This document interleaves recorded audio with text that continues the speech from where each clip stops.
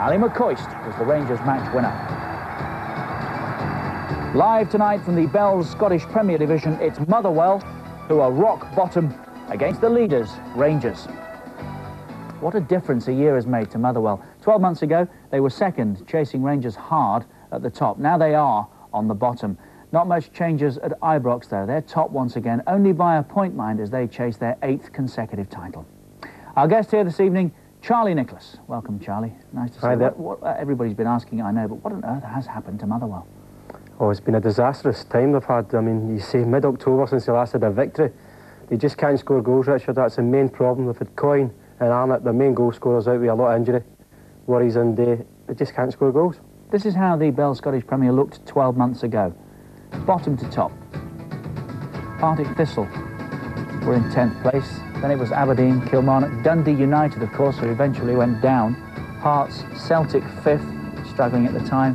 Falkirk, Hibs, Motherwell, 32 points from 18. Rangers on top. Now, it's a very different situation. 14 points from 17 games played. That's real trouble, isn't it? That's serious trouble. I think Alec McLeish is a real up-and-coming manager, but last season, as you say, they've done so well. Got into Europe, and this season's just been a real bad time for him. There's a lot of injury troubles, to his credit, but he's stuck with the style that Alec believes in, which is a passing game, and full credit to him for that, but they are in a bit of trouble at the moment. And having lost Dundee United last year, Aberdeen comes so close to going as well. Nobody's too big, it seems, to go down. There's no divine right to stay in the top flight, is there? That's definitely true. We even had it in England with Notts Forest going down a couple of seasons ago. There's no such thing as you're too good to go down. Dundee United went down last season. Aberdeen were lucky to stay up, and there's every chance, although it's very early yet, but Motherwell are in that predicament of being down there. And when you're stuck in it, it's so difficult to get out. Let's turn our minds back to the top. Rangers on top, but only by a point. Celtic pushing really hard, but it is very much a two-horse race, isn't it? Very much so. I think Celtic are 13 points ahead of Hibs, something like that. I mean, it really is a two-horse race this season. But if there's one thing for sure, the one team who will and can win the title from Rangers is Celtic. That has always been the case. Aberdeen went close on a few occasions, but Celtic really carry the big threat. The big pressure is Celtic, and they're playing ever so well. Does that make it a different psychological game as far as Rangers are concerned? Of course, Celtic are breathing down. Of course it does. Celtic are well renowned for finishing well. The last 5-6 years have started particularly badly. This time of the season, Rangers have got the league title wrapped up from Celtic. This is the first time they're putting on a serious challenge, and they're playing well. Well, this is how much Celtic have turned the heat up. They're unbeaten in their last 13. They've won their last 4.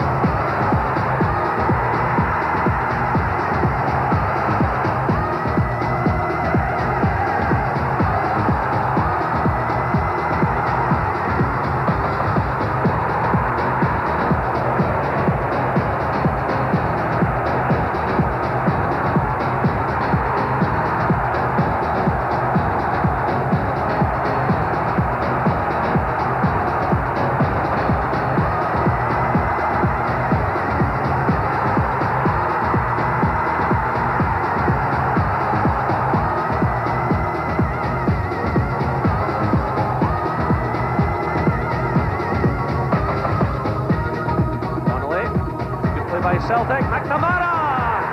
What a goal by Celtic! And Jackie McNamara!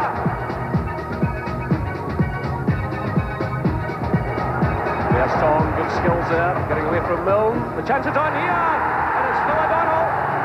It's another terrific goal by Celtic.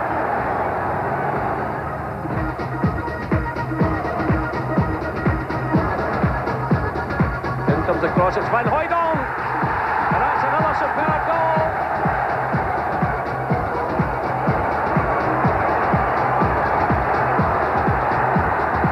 It's through now for Simon Donnelly, steadied himself, and it's number 4.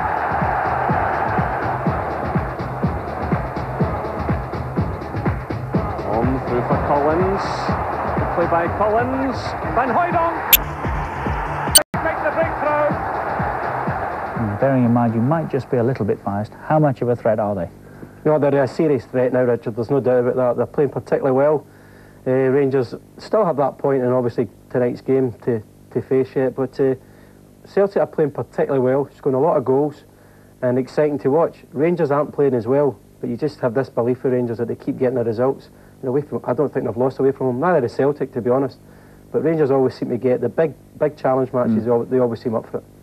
I think the goal scorers chart in Scotland underlines what you're saying about how many goals they are scoring.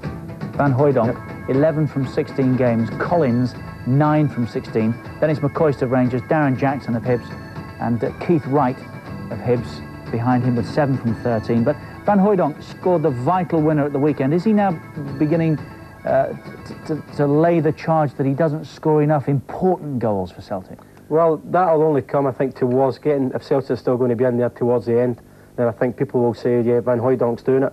At the moment, the last 4 weeks ago, Celtic crowd and everybody else was starting to pick on Van Hooijdonk, saying he doesn't get into the areas where he should be getting into to score goals. And he's 6'5", everybody wants him to go and win every header. But he does like the ball into feet, but of late he's been scoring very regular. And he seems scoring to be important goals, as we said, well, Rangers in the Old Firm match. Exactly, he scored a great goal there, but it's importantly again, on Saturday they didn't play particularly well, and he comes up with a winner. So that's vital goals. Let's have a look at the latest championship odds. Rangers going for their 8th title, as I said. Firm favourites, 5-1 on, 11-4 Celtic, and then, well, there's nobody else in it, is there? Aberdeen and Hibs, 150-1. And it's one of the top two then. Oh, without doubt. I mean, it's difficult ever to go against the bookmakers, but even 5-1 on, and you're only a point in front, you know, it just shows you they still feel Rangers are the strongest. Talking once again in Scotland, I notice, of a reconstruction, not for the first time in recent seasons. Why and what sort of reconstruction? It's that time of the year again, Richard, in Scotland. Everybody goes through this. Every time we get dumped out of the Champions Cup or we don't do particularly well in Europe, then we start about reconstruction and what we're going to do. We get into this strange lull in our game. We know the game's not perfect up there, but this is the time of year where everybody says the same. We're going to do away with the 10th Premier at the top and do 16. But I don't really know if we've got enough quality clubs in terms of finance and stadia to actually say we can benefit from 16. But this is the time of the year where we're all starting to talk about it. Get some support from one or two of the strugglers who wouldn't go down, of course, were there to be a reconstruction. But, I mean, how serious is it? Is it gathering pace? Well, it seems to be gathering pace, I think. I think the supporters who are watching this stuff are basically not being entertained the way they should. So they are wanting things to happen. They want some sort of a change. But whether it's going to be more clubs in the Premier Division, I don't know. But, I mean, we already play each other 4 times in the Premier Division. And I think it's just got to the stage where the people have had enough of it. They would rather see somebody playing each other twice as long as the games are important. What would you... or rather, what would your advice be? What are your thoughts on the subject? I don't know how really to put it, but I quite like the way that the Swiss do it. The top division, they break into a half-term, they get into a switch, maybe like if there's 14 clubs and the top 7 would break away and they play for the championship and the other 7 play for, see who's going to stay in the top divisions. I quite like that format because then you can play each other twice to start with, break away, and then I think most of the games then do become important. And I think at the moment there's too many games that mean nothing in our division, and that's not good for the public. Well, that's certainly not the case tonight. This one's vital for Motherwell, on the bottom, as we've seen, and in real trouble. Billy Davis arriving. Rob McKinnon, Charlie, yes? Yep. There's the keeper, Scott Howie.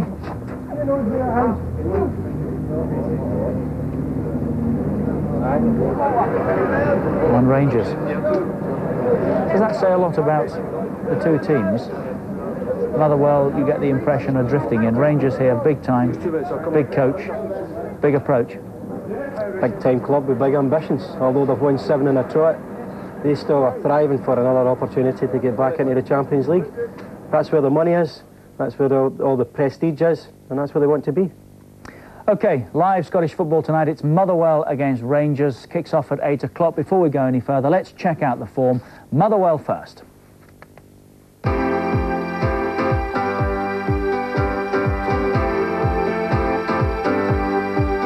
Motherwell were out of Europe before the season even started. Defeat on the away goals ruled by the Finnish side MYPA was a bad start.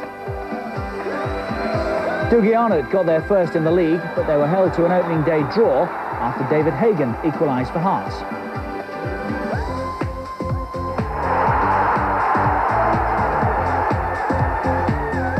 They beat Dundee United in the Coca-Cola Cup, but struggled for a point against Partick Thistle, having to rely on Nicky Walker's gift of an equaliser. It was hardly the ideal build-up for a trip to Celtic. This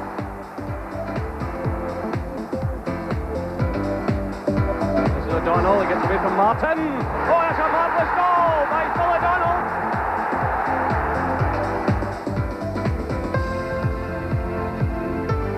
Only fine getting a touch of Sandlet. And Motherwell are back in this game. But 4 days later, they were out of the Coca-Cola Cup, despite going ahead against Aberdeen through Arnott. John Ingles' extra-time winner put the Dons in the last four. The first league win came at the end of September. Kilmarnock were the victims, as last season's top scorer Tommy Coyne opened his account with 2, the second a penalty. Some hope then for a trip to Ibrox, but they were hit by Paul Gascoigne. Gascoigne going through, a chance here to score. That's a brilliant finish by Gascoigne. Good run by McSkimming and a header in. It's a great goal by McSkimming.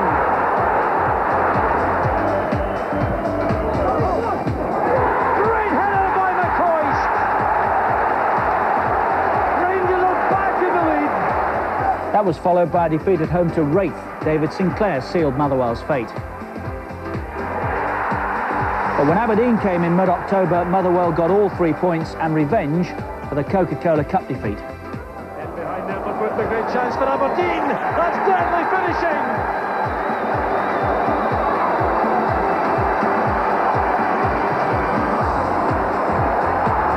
Here's Lambert. Motherwell take the lead. That was better, but Hibs put 4 past them next time out. The pick of the goals from Keith Wright.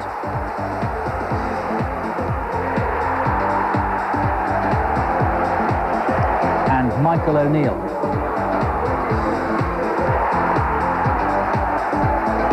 A last-minute defeat at Partick Thistle didn't help matters. Then Celtic made it 5 defeats in 6, leaving Motherwell third bottom.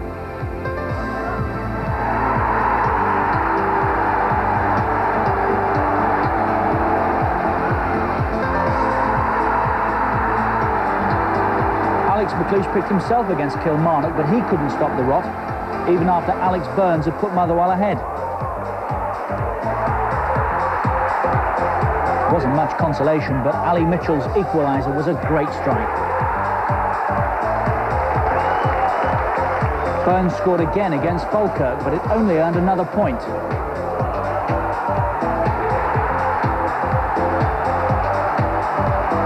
Hibs were the next visitors to Fir Park. O'Neill. Oh, just missed by Keith Wright. That's off what the chance for Keith Wright this time. Hibs are ahead. Holding off that charge from Pivakovic. It's a good ball in. There's Keith Wright. The second for Hibs. Now they were just 1 off the bottom. They lost again at Aberdeen. Duncan Shearer's goal completing the slide to the foot of the table. Alex McLeish never sank so low in an illustrious playing career. He couldn't pick a better night to start turning Motherwell's season around. To date then, played 17, won only twice. They've beaten Aberdeen and Kilmarnock. Lost 7, 14 points, scored only 13 and conceded 20. Those 2 wins coming at home, where they've been held 3 times and lost 3. Only 7 points from 8 games played. Coyne, top goal scorer. This underlines really what Charlie was saying, with only 3 though. Arnott 2, Burns has got 2, and Hendry 2. The average attendance, just over 6.5, 16 booked and 1 sent off. And the last 3 league games, drew with Falkirk 1-1, lost to Hibs 2-0 and beaten by Aberdeen by 1-0. The manager, Alex McLeish, is with Davy Propp. Alec, let me ask you first of all about the changes that you've made to the training routine recently, because we understand that the players have been putting in some extra hours. Well, it's not only recently, Davey, although it's emerged recently that we have been working at extra hours in the afternoons, but we've been doing it for a wee while now, gradually introducing it into the players' habits, because for a long time it's been going home at lunchtimes. We wanted to implement it at the start of the season, and we're going to gather a bit of momentum as far as that's concerned, but the players are quite happy to do it.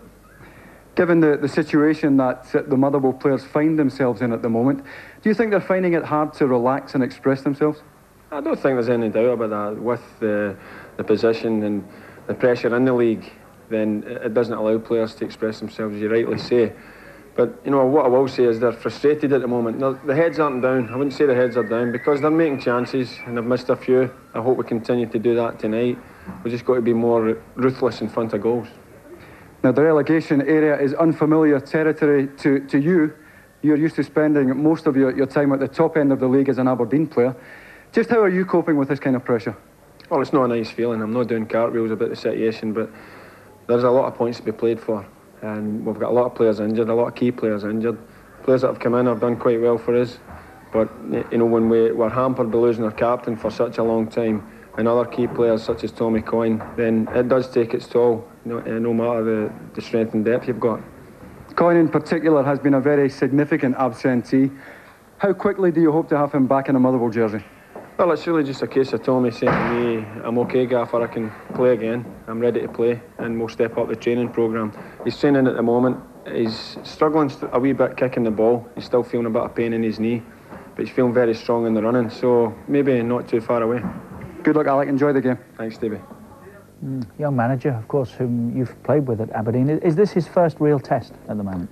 Yes, undoubtedly. Last term, the manager before him was Tommy McLean. He'd done remarkably well, but he was a seasoned campaigner, very well organised, Tommy McLean. Alex came in, first go at it, and did well and got marvellous credit for it. This time, different pressure. But there's one guy who can handle pressure with a bit of humour, Big Alex the type. Although that doesn't come across there. No, well, he's getting a lot of pressure from his own supporters, so he's got to be particularly serious when he's talking about Motherwell's position at the moment. Anybody else would be, but you can bet your bottom dollar when he goes into that dressing room today, he'll be relaxing the atmosphere as much as he can. He'll last the pace, no problem. The fact that they're coming back in the afternoon and putting 2 or 3 hours work in, is, although he says that's something he wanted to introduce at the start of the season, yeah. Does that suggest that they're having a go as a result of the form, that they're trying anything to change things around? No, I think it's always been said, I think Andy Gray's a great believer of this also, is when you're in trouble, you look for a bit of luck, a bit more luck than you've been getting, and then you've got to concentrate on hard work. And that's really the only thing that can get you out of it. There's no solution to the problem that Alec is facing. He simply knows that they're making chances, they ain't taking them. Lack of confidence, they need a little bit of luck and hard work, and then you get the benefits. Just £200,000 to spend in the summer. Otherwise, it's virtually the same personnel. But that underlines, I suppose, how difficult a job it is. Well, of course. I mean, last season he sold Phil O'Donnell to Celtic, 1.75 million, and then this term he's only spending like £200,000. They've refurbed in their stadium, done it well, but at the same time, when the team needs strengthened, Alec could do with strengthening it at times. And now, live tonight on Sky Sports, it's Motherwell against Rangers. Top, of course, by a point, Rangers. This their game in hand this evening. So they'll go into the Christmas period with the four should they win it. As Charlie was saying, the Champions League is what they have their eye on. But Motherwell are desperate for points and will give nothing away cheaply tonight.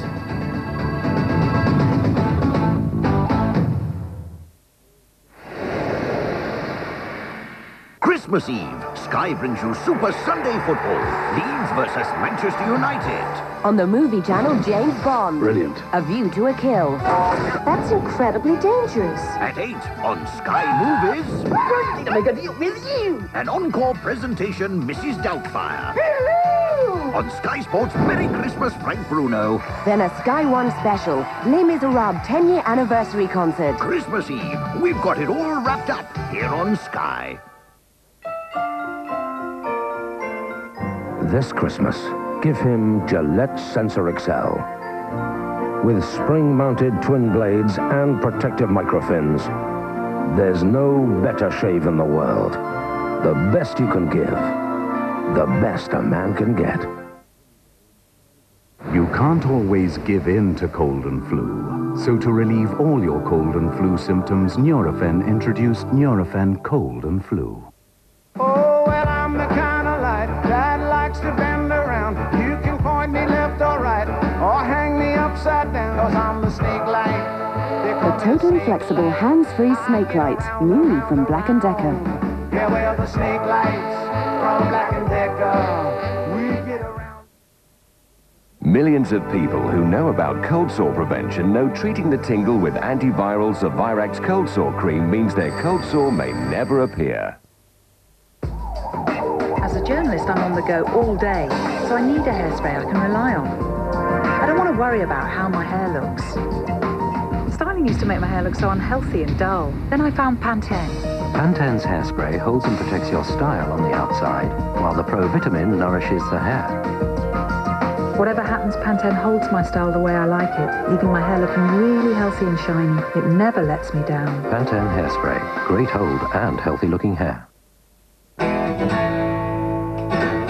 I'm going to with Scotch cassettes and cool knee. Every year, win a holiday. If you re-record, not fade away. Re-record, not fade away. Re-record, not fade away. Re-record, not fade away. Win a holiday every year for life with Scotch cassettes. A Disney video is one gift that'll be enjoyed long after Christmas. With so much joy, magic and excitement, no wonder a child will choose to watch a Disney video time and time again. Disney videos, one Christmas present they'll want to open again and again. 12 cans of Stella, only £9.99. Oh, it's end-to-end stuff this! Fresher drink stores, magic! Oh, no! This Christmas, it's a Simpsons marathon. Great episode after great episode. All right. And none of them are turkey. Dear Lord, it's a demon bird. Over 3 hours of festive fun. The Simpsons Marathon, Christmas Day on Sky One. I love Christmas so much. Following the Queen's speech. Go! Welcome back. Live tonight from the Bells Scottish Premier Division. It's Motherwell against Rangers. Motherwell languishing down the bottom, of course. Rangers top, but only by a point now. This is their game in hand tonight. We're heading, of course, towards the end of the year. A terrific sporting year that's been reflected on Sky Sports like this. Bruno must be a mile ahead on points, and he must have been the world heavyweight champion with that final bell. And the Ryder Cup will be on Concord tonight. It's on its way back to Europe.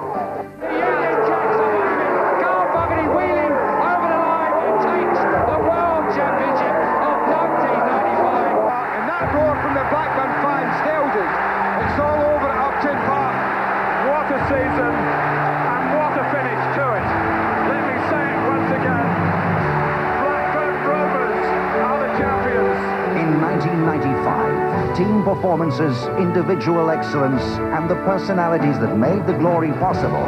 Too fast, too good, and I'm world champion. Were captured on Sky Sports. Dan Goff is on fire. Like never before.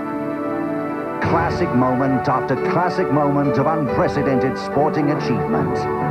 And it doesn't stop there, as Sky's dedicated coverage of the world's top sporting events reaches new heights in 1996, with unrivaled action from the worlds of football. Tremendous goal from Newcastle United. Cricket. That is a magnificent shot.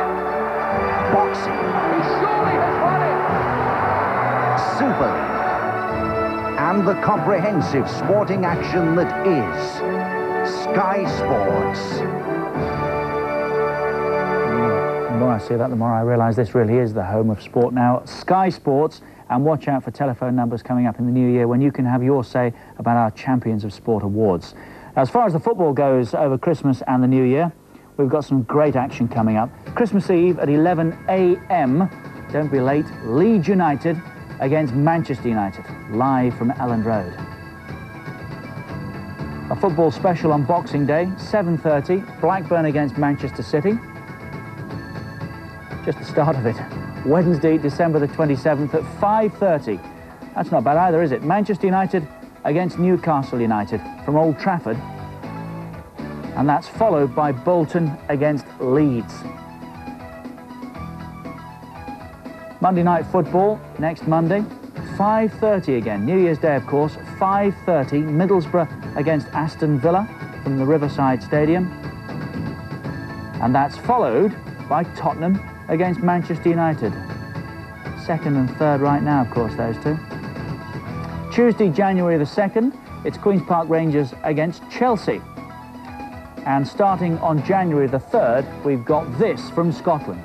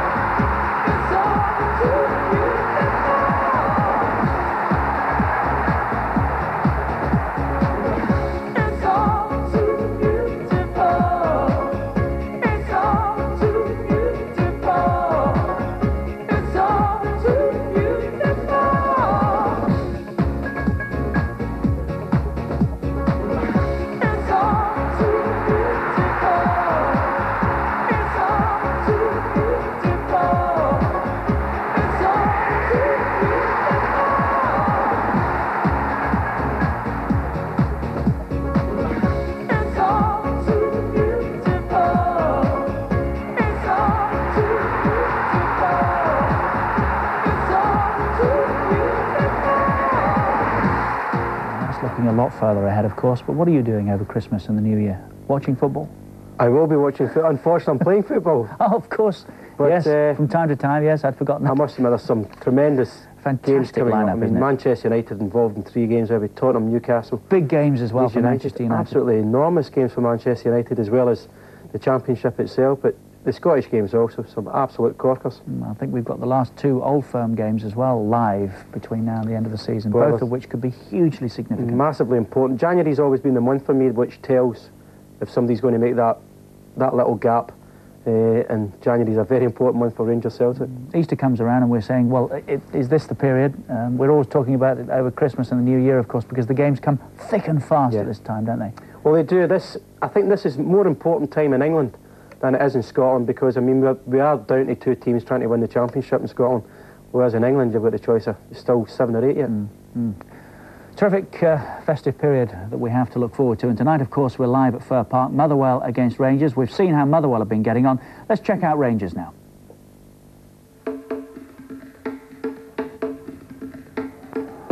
They opened in the league at home to Kilmarnock.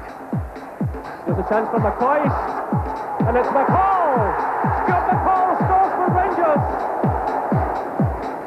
Rangers! They scraped through in the Coca-Cola Cup against Stirling, then put 4 past Wraith Rovers. McCoist getting 2.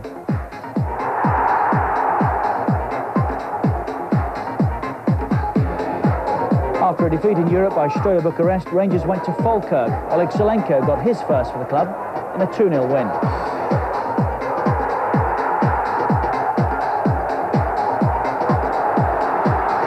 The first Old Firm meeting of the season came in the quarter-finals of the Coca-Cola Cup. Super Ali stole the show. Gascoigne, great chance there,